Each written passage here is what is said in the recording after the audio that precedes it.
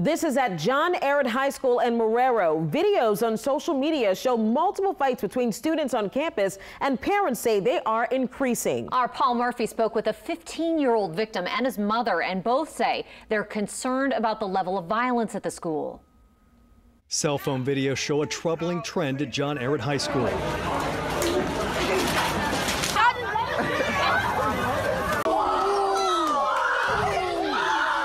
Students say there have been more than a dozen fights on the Marrero campus since the new semester started a month ago. He came up from behind and snuck me. This student didn't want us to show his face, but the 15-year-old freshman confirms he was the target of this vicious attack caught on camera last week at Ehret. I was knocked unconscious and had a lip laceration which needed 3 stitches, and I was given a CAT scan, which the results came back as a mild concussion. The student said he was sucker punched by a classmate who mistakenly thought he reported the teen for smoking marijuana in the bathroom. Whenever he hit me, he appeared to have something in his hand. The student's mother, Kathy Schultz, called John Ehret a hostile and unsafe environment. There are several fights every day. Several a day, not just a one-time incident or isolated incident. They're not random fights. Jefferson School District officials aren't denying there's a problem at the high school. Schoolyard fights are unfortunately a part of school, but we have seen more than normal at Ehret over the past week or so. Just last week, Ehret principal Wesley Taylor went to the hospital with a back injury after attempting to break up a fight. Schultz said if the school can't even protect the principal, students are certainly at risk. I want the Jefferson Parish School Board to take responsibility for the violence that is out of control at this school and to do something about it. The Jefferson Federation of Teachers is also demanding action from the school district.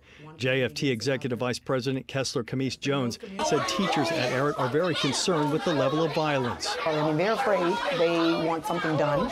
And there is no clear policy in Jefferson Parish about what they are to do in those instances. So if I intervene, I may get injured. If I intervene, I may also be disciplined. 13 students were arrested at Ehret after fights broke out on the last day of school before the summer break. Teachers worry the problem may have gotten worse since last semester. It's escalated. So if the principal's obviously injured, I mean, that's clear that it has now really grown into something that we've got to do something different than what we've been doing. Additional administrators and support personnel were sent to the high school to assist the staff and faculty and to help tap down the violence. What we're seeing is that you have kids who have issues in the communities with each other, and then they're coming to school and fighting. The student attacked in the video is seeking a transfer to another high school. Kids were saying I shouldn't even come back to school because I got knocked the F out, and that it was going to happen again. Ehret administrators are now promising to provide help to students who are having trouble and to remove those who refuse to change their negative behaviors. Paul Murphy, Eyewitness News. Tonight, Jefferson Parish school leaders are pledging to address the fights, even sending out an email to parents saying, quote, though they're in the minority, there are some students who have made the decision to disrupt education and shed a bad light on our school. The student who attacked the 15-year-old on the video that you just saw was arrested and was charged with second-degree battery. The alleged victim's mother said she plans to make sure the teen is prosecuted for injuring her son.